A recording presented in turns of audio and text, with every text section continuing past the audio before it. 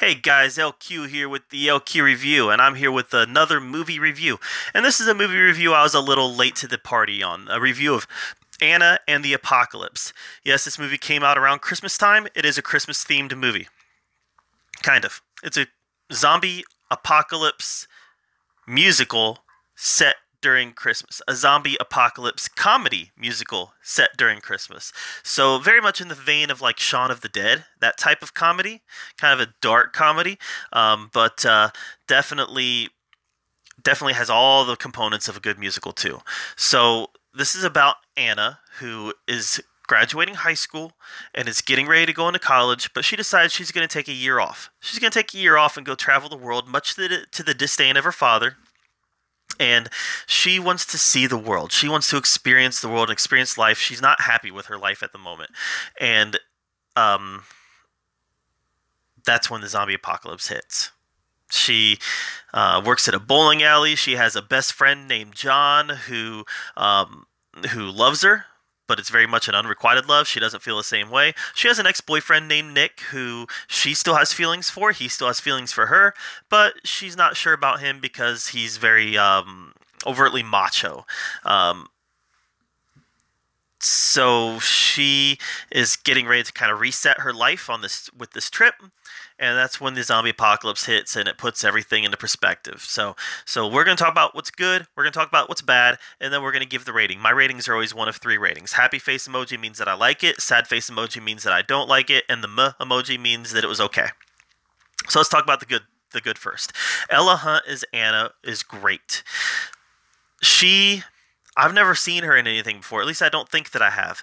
And I bought every moment that she was on the screen.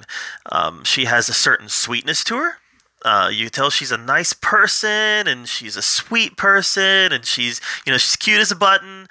But when it gets to the physicality part of it, she also sells that too. She's got some great physicality, some great athletics. She's definitely an athlete, and in the moments in the movie where she has to be physical and go through these fight scenes, she sells that too. So, very endearing character, given the fact that she's very sweet, great singer, just a really good singer, but has that physicality that you want from your lead in a zombie movie. Really, really liked Ella Hunt as Anna. And actually, during a portion of the movie, I was like, well, she's not really the lead. This is more of an ensemble. As we got deeper into the movie, though, it was clear she was the lead. And it really, the more time we spent with Anna, the more we liked her and the more we became endeared to her. Malcolm Cumming is John, her best friend. Again, he's in love with her, but she doesn't feel the same way. So it's very much this unrequited love. And unrequited loves in horror movies always, go down one path and one path only. But he was very funny, another good singer. I like the fact that he was in the light up Christmas sweater the whole movie. Very, very good, very interesting character, very complex character. There was quite a few complex characters in this movie. But John is her best friend. He was with her most of the way. Really well done. Ben Wiggins as Nick was another character that I really liked a lot. He was probably the most complex character in the movie, but he was also my favorite character in the movie. So this is somebody who has a very dark history, and that dark history really comes to the forefront during the zombie apocalypse. He's able to really take his experiences that he's had in his past and apply them in the zombie apocalypse. This is kind of become Nick's opportunity to shine. Is the zombie apocalypse has given him an opportunity to shine and be the person that he feels he was always meant to be. So very interesting character. Also another very good singer. They got a lot of good singers in this movie, but he had the best musical number of the movie, in my opinion. And we'll talk about that in a few minutes. Speaking of the music was fantastic. There was some funny songs, but there were also some very serious songs and some songs that had a lot of layered meaning as we got into the movie. Breakaway was definitely a good song, but let's talk about a couple specific ones here. Hollywood Ending was a very interesting song. As we got into the movie, so this is a song about how we're not going to get our Hollywood ending. And it's sung, portions of the song are sung throughout the movie. And it starts out singing Hollywood ending in terms of relationships. We're not going to get our Hollywood ending as far as our relationships are concerned, or as far as our dreams or aspirations are concerned. These are teenagers who have dreams and aspirations, things that they want to become, things that they want to do, and they're starting to realize as they're taking that step into adulthood that, we're not going to get our Hollywood ending. It's not going to work out for us.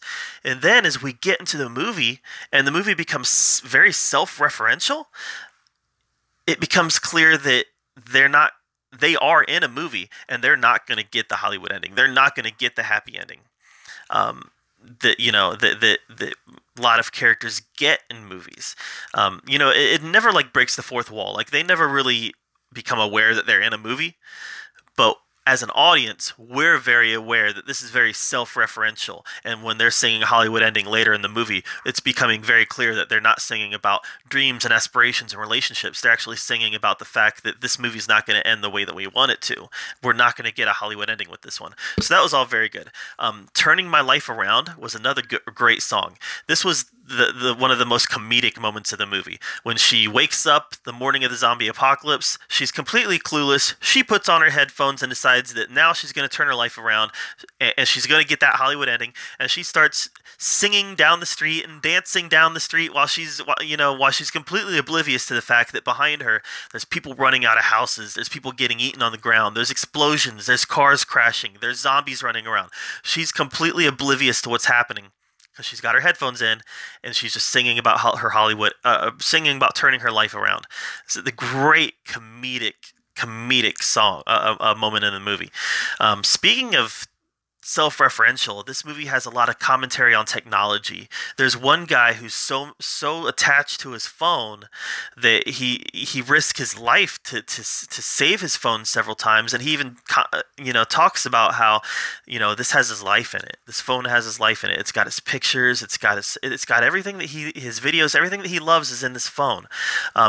So a lot of commentary on our relationship with technology, and there's even a portion in the movie where the zombies are hypnotized by the TV, and then they turn the TV off, and the zombies go all crazy and get violent again. Definitely a lot of commentary on technology in this.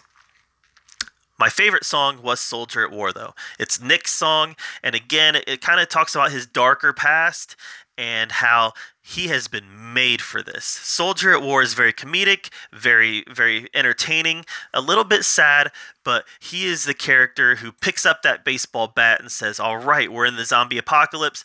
This is what I'm meant to do. Let's go to work. And it was a lot of fun. I really like Soldier at War. I think a lot of people are going to like Turning My Life Around the most because it's very comedic, but for me, Soldier at War was the best song. I really liked it a lot. Let's talk about some of the bad. I didn't like the vice principal character. It was like the writers felt, well, we need a big bad. We need a big heavy in this movie. The zombies aren't going to be the big heavy. So who's the big heavy going to be? Let's make it the vice principal. Because all kids hate their principals. So it felt very cartoony. It felt very mad scientist-y. And I just didn't really care for the fact that they went in that direction and made the vice principal this evil character who wanted everybody dead. Didn't care for that at all. As somebody who's worked in education and works with kids, their priority is going to be saving the kids, not making sure the kids get eaten. 99.9% of them. So it felt very cliche to me. Well, kids hate their principals, so let's make the principal the bad guy. Didn't care for it. And speaking of that, there's a lot of zombie cliches in this movie. As we got into the movie, we learned that the kids, they know what zombies are. They've seen zombie movies, so they know the rules of zombie movies. Yet the movie follows all the rules of zombie movies. If you get bit, you turned. If you hit them in the head, the zombies die. It followed all the rules to a T. And when you have a movie where the kids are familiar with zombies, they even call them zombies. When the kids are familiar with zombies and they know the zombie rules and they know the zombie tropes, I would have liked to have seen the rules get played with a little bit. Turn the rules on their heads. Switch things up a little bit. And that didn't really happen. Zombie rules stayed intact throughout the course of this movie. I'd have just liked to have seen that been a little different. I'd like to give them the opportunity to play with that a little bit, and that didn't really happen. And speaking of zombie tropes and zombie rules, there were a lot of characters in this movie I was really rooting for. But But like every zombie movie ever made in the history of zombie movies, don't get too attached to any of them. That's the reality of this movie, and that was a little. It bummed me out a little bit that the body count was so high in this movie because there were so many of the kids that were likable and so many of the kids that I was rooting for, and I'd have just liked to have seen a little higher of a survival rate. I understand that that's kind of par for the course in zombie movies, but again, I'd like to have seen that played up a little bit and seen those tropes kind of turn on their head a little bit, and we didn't get that. Very high body count, despite the fact that a lot of these kids were very, very likable. So, yeah, it was very cliche and very by the books as far as a lot of that was concerned. But overall, I really like this movie a lot. This is definitely a smiley face movie. This was a movie that was completely under my radar, and the more I heard people talk about it, the more I was like, I gotta check it out. And here it is, March, and it came out at Christmas time, and I just now got around to it. But I'm glad I did. If you like zombie movies, you're gonna love this. I think that if you like musicals and you can handle some blood and some gore, you're gonna like this too, because this movie has a lot to say as far as social commentary and as far as the state of growing up is concerned today. So all that was great. I would just like to have seen them try some different things with the whole zombie formula. That's all. Definitely a good movie though. Have you seen it? Let me know in the comments down below what you thought. If you've seen *And the Apocalypse*, subscribe to my channel. You can find me at the LQ Review on Facebook. And as always, thank you for being here, where we talk about all the nerdy, geeky stuff that we love to talk about. And until next time, thanks a lot.